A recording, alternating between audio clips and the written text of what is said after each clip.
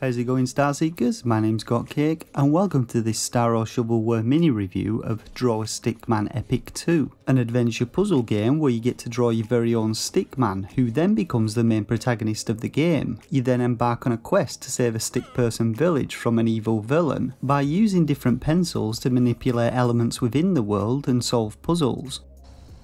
So Draw a Stickman Epic 2 is a mobile to Switch port, where it actually feels right at home with its cartoony visuals and touchscreen controls. We begin the game by creating our character by drawing on a canvas using a selection of colours and brush sizes. Now I was using the thumbstick to draw in this review, which is why my character and drawings are pretty atrocious, but touchscreen allows much more control over the cursor. After creating my carrot-topped hero, who I named Brian, I then got to create myself a friend, a rather simple looking chap who I decided to call Blue.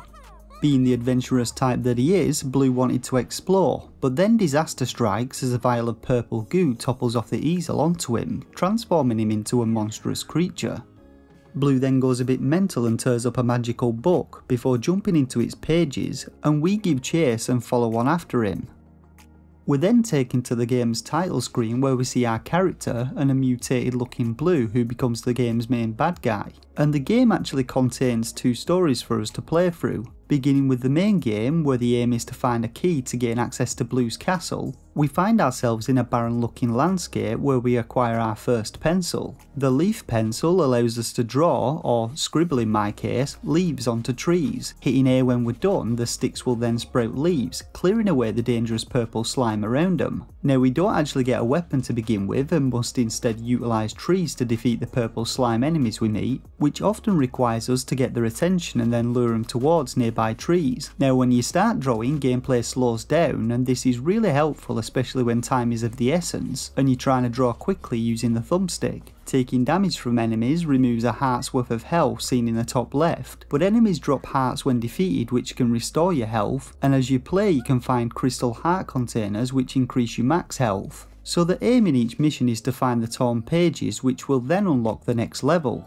In addition to the pages, there are plenty of secret areas to find containing hidden collectibles, which include small furry colour buddies who unlock additional colours for your sketchbook, and jigsaw pieces which piece together a puzzle if you collect all 14 of them. As you progress through the game, you unlock new brush types which you have to utilise to solve puzzles and work through each level. The wire brush allows you to draw cables to create a connection between batteries and various objects in the world, such as minecarts and electrical trees. The cloud brush lets you create rain clouds which can then be used to water trees and make them larger, increasing their area of effect. The ice brush allows you to turn pools of water into ice and freeze enemies, and the egg brush creates eggs which hatch into birds who transport you between different locations in a level. Now you also get a number of different tools throughout the game, including a pickaxe, and we're able to design each of our tools by sketching them out, though yet again my drawing skills are sadly lacking. As is the case with any of the sketches you create in game though, you're able to save multiple versions and switch between them as you please. You can also give one version of an item to an NPC and equip the other yourself, which is sometimes required at specific points within levels. Now when it comes to the levels, there's some decent variation, and while the majority of them revolve around the village and completing different scenarios, each level presents its own set of challenges and puzzles to work through, usually requiring the use of a newfound brush. Some levels require you to help out the villagers with different tasks, or others like the mines level are much more focused on puzzle elements. The majority of the puzzles in the game are pretty straightforward and there's nothing overly challenging, and there's no blood or real violence in the game which makes it ideal for younger children. Now in addition to the main storyline, we also get Drawn Below mode, which follows on from the events of the main game. In this mode we find ourselves in what appears to be a castle dungeon where all of our brushes get stolen by some tentacles.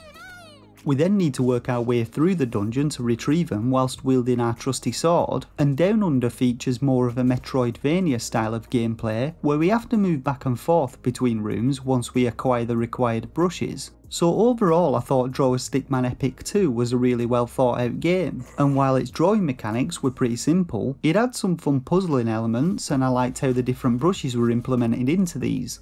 So now it's time to rate the game. Now I rate games between 1 and 5 stars, with the Shovelware stamp of approval reserved for the worst games on the eShop. This is based on my own personal opinion on the quality and quantity of gameplay a title offers, and whether or not I believe it offers value for money to potential buyers.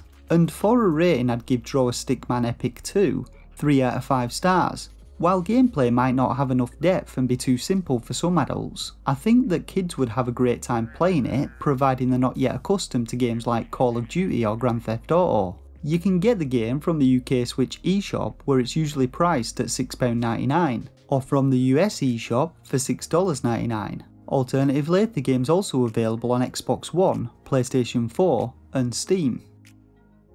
And that about wraps up this mini review. Hit that like button if it helped you out, and let me know your thoughts and opinions on the game in the comment section below. Make sure to subscribe to the channel to be notified of future Switch content and reviews, and join the Star Seekers Discord to become part of its growing community. For now though, I just want to thank you all once again for watching, and until next time, game on.